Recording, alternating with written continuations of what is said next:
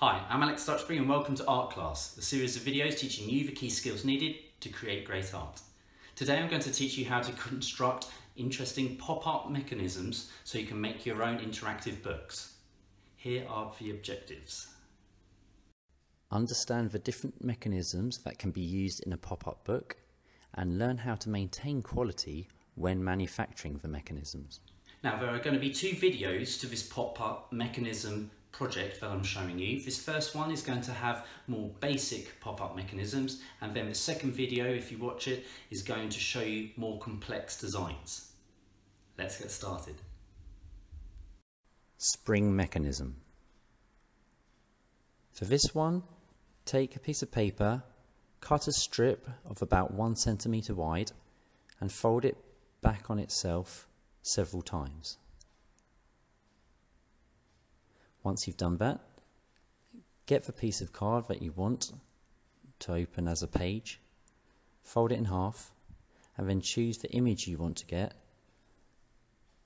Cut out the part that you want to stand out, and then glue both ends of the spring mechanism, attaching one to the picture that you're wanting to spring out, and the other end to the inside of the folded page.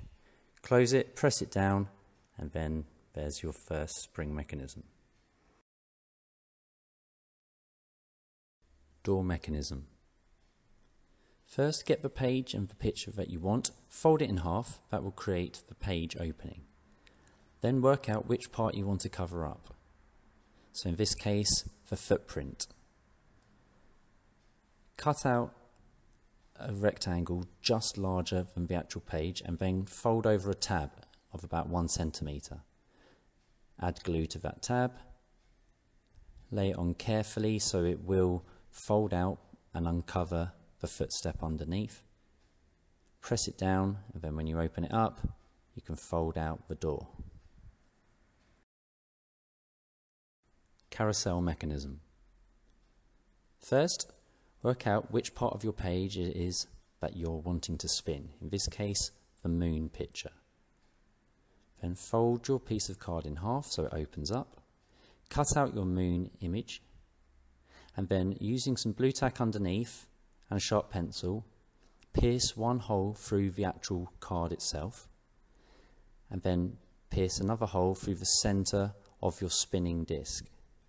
Then with a split pin, put it carefully through both the spinning disc and the piece of card, fold out the back pin edges, and then if you want to cover up the shiny element of the split pin you can do, and there you go, a spinning moon. V-fold mechanism. This is a simple design. Fold your card in half and then fold one triangle into the spine of the card on the top or bottom edge. Then open the card out and push the V-fold through into the middle, and that will act as your hinge as you open the card up. Mouth mechanism. Fold a piece of card landscape, and then in the middle of the spine cut about a 2 centimetre line. Fold a triangular flap one way and one the other way. Try and make sure they are even. Then fold them back, open the card up and push the folds through. Then it will spring open. Then maybe what you need to do is mount this piece of card onto a larger piece so it creates a back to the actual mouth opening, so it's not a hole showing straight through. So there you go, some basic pop-up mechanisms. Give them a go and try some different variations and create your own interactive book with them. Watch the second video to see more complex designs and see if you can also work your way through those. I look forward to seeing how you get on. My name's Alex Stutchbury.